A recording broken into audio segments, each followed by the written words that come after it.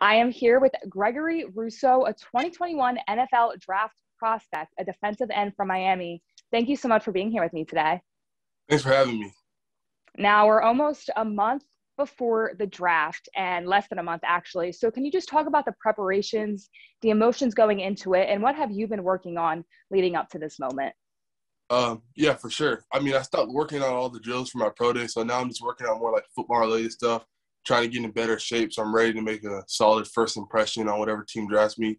And, me and my family, we're really looking forward to the draft. It's going to be a dream come true wherever I go. So I'm blessed to be in this position, and I can't wait.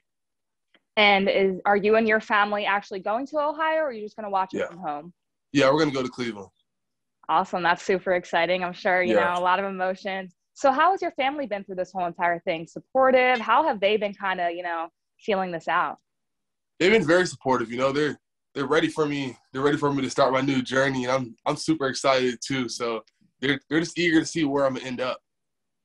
And for people who don't know, now we see a lot of your tape, a lot of your time in Miami, but can you give us an insight on just who Gregory Rousseau is, some trials and tribulations you might have gone through throughout your playing career, and how you are where you are today? Okay. Well, I've been playing football since I was 8 years old. I have three brothers, and both my parents work. My mom's a nurse, my dad's a mechanic, and I got to where I'm at. I feel like just by hard work, being dedicated, always being locked in and giving my all to the sport of football.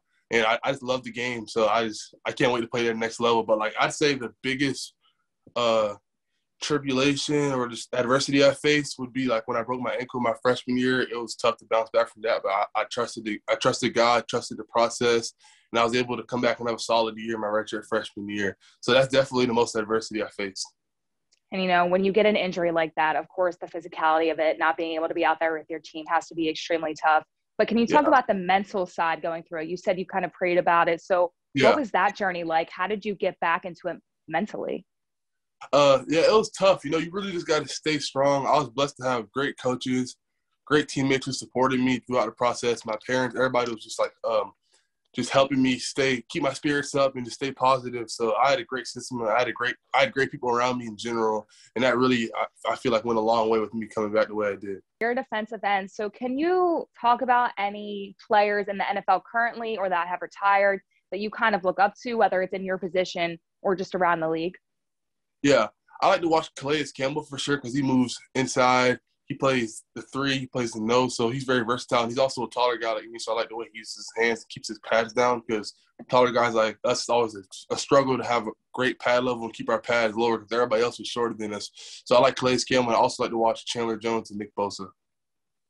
Nick Bosa is a really good one, Yeah, just really a good. few years in, had an injury last year, won rookie of the year before. So he's definitely Yeah, on for a good mark, definitely a good guy to look up to.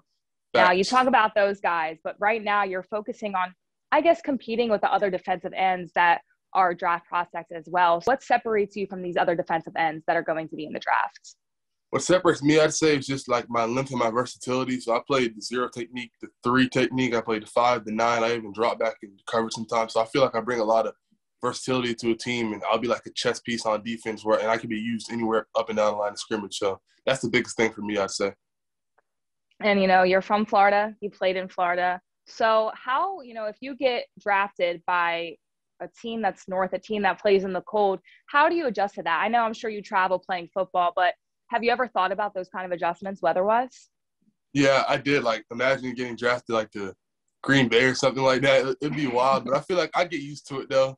I mean, like it's super hot down here, so people from up north probably get drafted down here. So I mean, it works both ways. So I'd have no choice but to get used to it. But I think I'd be fine. I think I'd be fine because I did, like you said, I played in some cold games in college.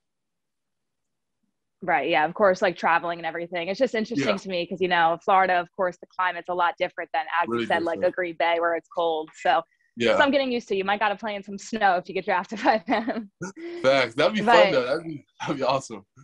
yeah, that would be, I mean, those games are so fun to watch. I don't know about playing in them, but definitely those games are fun to watch Super fun to on watch. TV.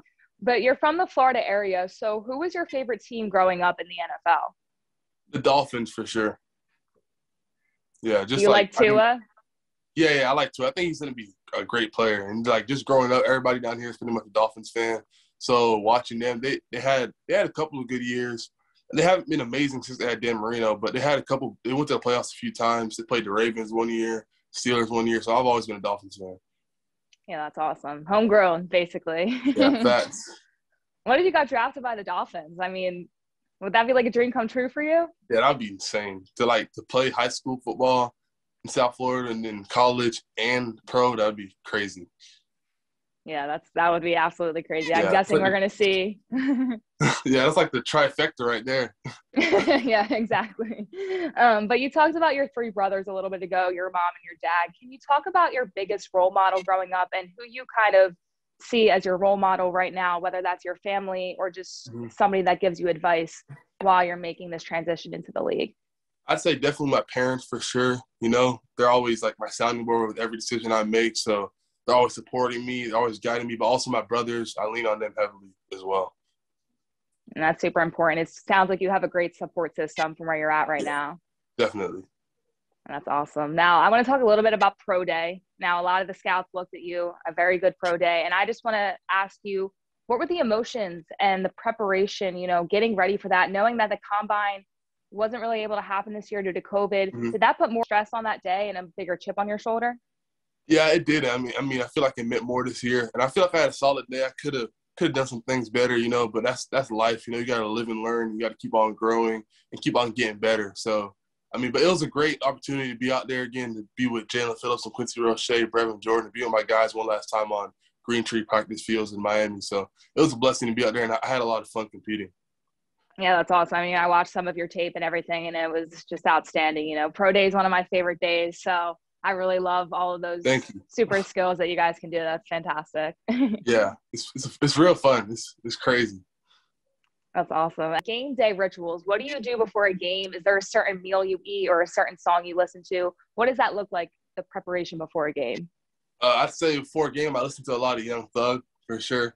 When it comes to meals, I pretty much eat whatever. I try not to eat too much because I don't want to be get bloated or anything.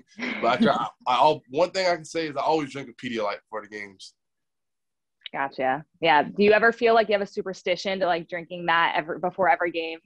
Pretty much. If I don't drink it, I'll be like, damn. I'll feel even more nervous. Probably be like, I'm not gonna have a good game. No, I'm playing. I'll be okay, but I'll definitely feel a little bit weird if I didn't drink one. Yeah, definitely. Now, you're from the South. So what is the South, according to here, because we're in New Jersey. I know sometimes people in Florida don't think you're necessarily the South, but yeah. What is the best food down there? What is your favorite go-to thing that you always have to get when you're in Florida? The best food, I'd say, there's a really good Chinese food place by my house that I always eat at. It's called Blue Moon. Oh, there you go. Yeah. Chinese is always good. Always. It's amazing. It's crazy. Now, what about your campus? What is one place on campus that if somebody was visiting, they would have to go to? By the lake, at Miami, we have this lake in the middle of our campus. I think it's called Lake Osceola or something like that. And it's really beautiful. There's a fountain in it. And it's the campus is just built pretty much around it. But there's a little tiny pond / river leading up to it. So it's awesome. And it's in the middle of campus, and you could study, and there's hammocks out there. It's dope. There's palm trees. It's as Miami as it gets.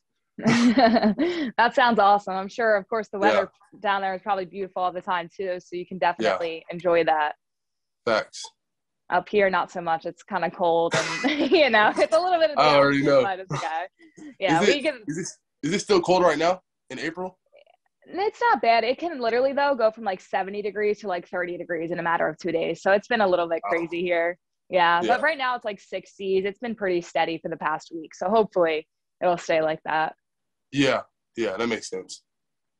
Now, this is a question we have asked kind of all the interviewees that we already had, but if you could only drink one Gatorade color for the rest of your life, what would it be? Orange.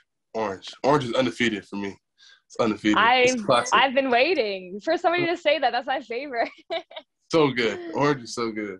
Yeah. I think it's so refreshing, especially cold. It just it's just different. Awesome. It's different. I agree with you. Now, you're going into the NFL, you're a draft prospect, and this is very early in your professional career, played in college and high school, but do you have any professional career goals, or are you kind of just taking it day by day? I'd say like I'm really taking it day by day, but I know like I'm gonna give my all to whoever drafts me. I'm trying to be the best player I could be. But like for some goals, I'm shooting to win Rookie of the Year. But like I said, I try not to put too much emphasis on the goals because like you can lose sight of like what's right in front of you. So I try to be where my feet are at all times and just focus on like just winning every single day. You know? Yeah, that's super important. I think it's always good to have goals, but then at the same time, like you said, just giving your all to the team that you're able to be on, and just a blessing in itself being chosen to be in the NFL as well. Exactly. Now, have you thought about the reaction that you're going to have when you hear your name called, or do you think that's just going to happen on the spot? I mean, you can't really plan for these things, right? You can't. I mean, I don't know what's gonna happen. I might cry. I might not. 'Cause I never cried tears of joy. But I mean, I'm gonna be so happy. I don't know. I don't know what's gonna happen. I can't wait though. Yeah, and we'll definitely be watching, cheering you on. We're very excited to see where you go in your For future. sure. Just to round this out a little bit, is there anything else you want to share? You talked about your story a little bit, but is there anything else that you want the world to know about Gregory Rousseau? Uh, really, that just like I'm gonna give it my all wherever I go. I'm a really hard worker, but I'm also like a solid person off the field. I feel like I like giving back to the community and just being a positive light in people's lives. And you talk about giving back to the community. Is that something you're looking to do, whatever, city or state you get into? And how do you kind of try to plan to incorporate that once you get drafted? Definitely, like I'm interested in like helping kids, like kids in the youth play sports. You know, because I feel like sports is a good way to stay out of trouble and also give you something to look forward to and just give you a dream that you can chase. Awesome. I love that. Well, thank you so much, Gregory. If there's anything else you need from us, just please let us know. Thank you so For much for sure. taking the time to sit down with me today. For sure. For sure.